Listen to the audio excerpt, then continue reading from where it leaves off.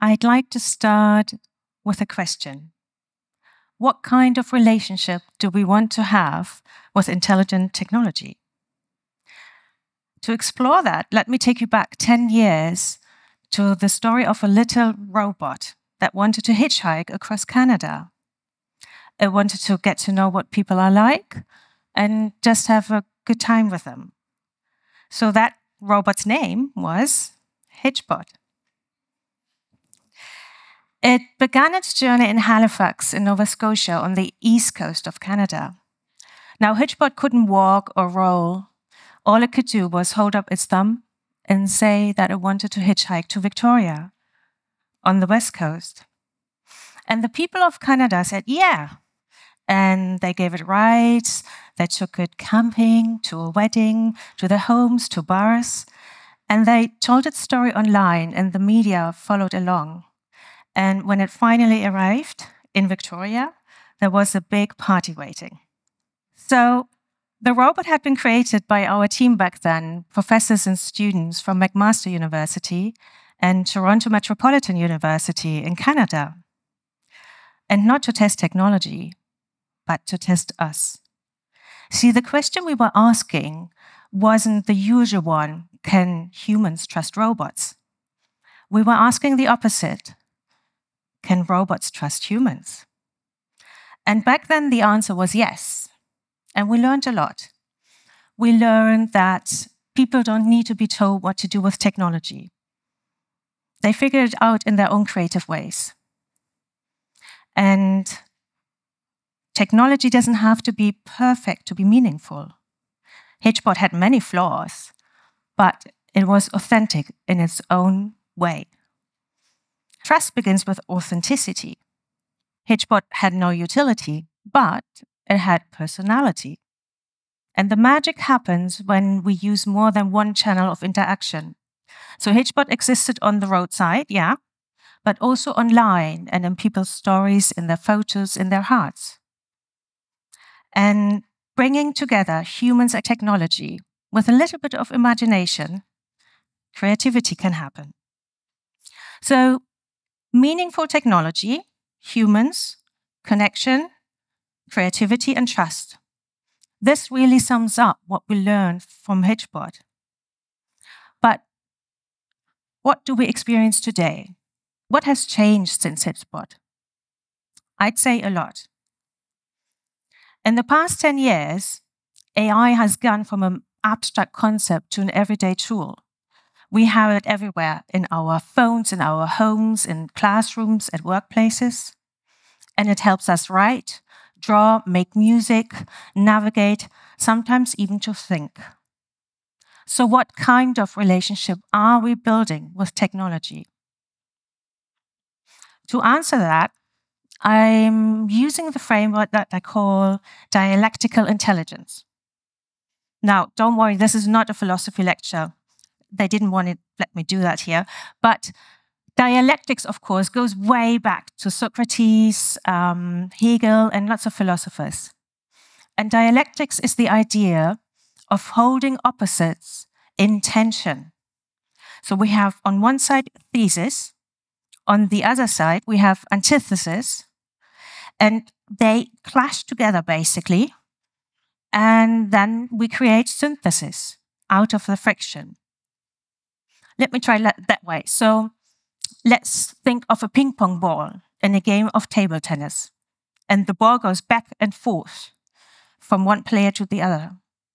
And each time the ball hits the player's racket, it transforms a little bit. So at the end of the game, we have a transformed ball in a new shape, a new form, or a whole new idea of what a ball is. And that's when we create synthesis out of thesis and antithesis. So this is the space where dialectical intelligence lives, not in choosing sides, but in creating a new kind of understanding. Yeah, what happens if we apply this to humans and AI? We can say humans, they are defined by emotion, lived experience, and creativity. Yeah, that's the thesis. AI can be defined by speed, scale, synthetic output. that's antithesis. And then collaboration, co-creation, building something new, that's synthesis. So to build synthesis, however, we need to understand the ingredients of both sides. And that begins with a big question. So what kind of knowledge does AI actually produce? Or how do we know if and what AI knows? Knowledge is, of course, central to AI, but knowledge just doesn't come from lots of data, right? It derives from lived experience. So what is lived experience for an AI system? Is that even possible?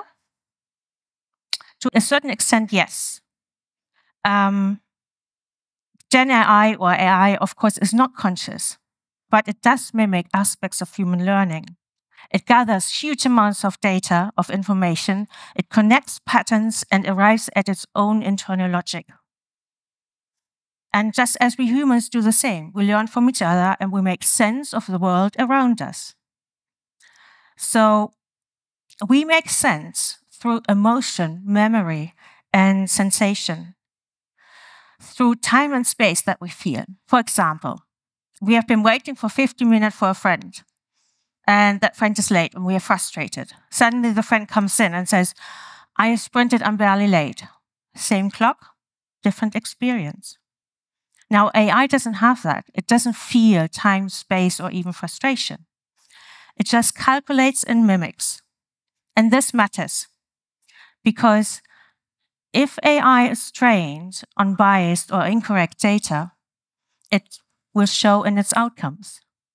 As the philosopher Hegel said, the tools for our understanding of the world shape what we think is true. So if the tools are flawed, so is our understanding of the truth. So let's focus more on creativity. Margaret Bowden, a pioneer in computer science and cognition, says that human creativity and intelligence go hand in hand. And it's not just novelty, it's the surprise of something new, a new idea, of something that's of use, of value. And of course, an AI system can do the same. But how does creativity happen in an AI system? Is it in how we use it? There's a few questions we need to ask. So first of all, is AI a tool or something more? Can it be creative or only through us guiding it? Do we shape the output or is it starting to shape us? And are we partners with AI or just users? Often in mainstream media, they are asking very similar questions, but they usually or very often they substitute AI with robots. This is, of course, because AI is hard to visualize, really hard to describe, right? So robots often represent AI. So let's talk about robots and AI together. Going back to our hitchhiker story. What has changed in the last 10 years regarding our relationship to AI and robots? I think we have become much closer to being able to create artificial objects that mimic and make use of our behaviors in a much better way. Large language models, for example, have improved speech recognition immensely. And as sociologist Sherry Turkle says, we have now a new generation of digital creatures that are much better at understanding us and working with us. But are those creatures really able to understand us? That's a big question. And as we meet more AI systems in robotic forms or otherwise, we often compare our relationship with them to our relationships with other people, right? But is that the right comparison? As Turkle says, ultimately, we shouldn't ask the question whether our children will be loving their robotic pets more than their animal pets, but rather, what will love become to mean? So this simple sentence really describes what could happen to us. And I keep thinking about it, and I think we all should think about it. As we get more and more immersed with intelligent technologies, we need to ask ourselves, will technology continue to adapt to us, or will we start adapting to it? And so far, I would say, according to critical studies of technology, it often happens that technology adapts to us, and so it should, to our needs. For example, the mobile phone, right? So its original plans didn't really include the option of texting. But then suddenly lots of keyboards came popping up. This is a good example for us how we have adapted technology to our needs. But it's also true the other way around. We often tussle with technology, right? Because it just doesn't do what we want it to do. And still, we keep using it. For example, desktop PCs and their operating systems. We buckle and use it and are frustrated very often. Why do we do that? Is it because we have to use it in our workplace? Is it because we don't know how to change it? Or what alternative there is? But with AI, something else is happening. It has its own kind of rhythm. It has its own internal form of knowledge and creativity. And yet, at the same time, it mimics human intelligence and comes in different forms. As a robot, as an intelligent voice assistant, as a smart fridge. These days, we seem to be able to turn everything into intelligent objects. But often, when we talk about it, it's still going back to the old master and slave dialectics. I think many of us have heard about the battle of master and slave when it comes to robotic development. Our nightmare is that one day we develop something that will turn us into slaves instead of us letting just be the happy masters. So I wonder, will we talk like Siri and Alexa one day? Will we change our questions to the machines? And up to what degree will we change? Just to be able to use intelligent machines that make our lives so much easier. I think it is time actually to stop thinking in those dichotomies that ultimately are only concerned about power and control. I think we can do better than just coming up with two concepts: master or slave, winner or loser, important or not important. But don't worry, I'm not one of those optimists who only sees the good in all people always. But as a researcher, actually, it sometimes really makes sense to start asking the important questions a little bit in a different way, to turn them upside down, back to front, and then to juxtapose them with something entirely different. Just as we did with hitchBOT, remember, we didn't ask, can humans trust robots? We asked, can robots trust humans? Now, what happens, or what would happen if we ask, can AI trust humans, instead of can humans trust AI?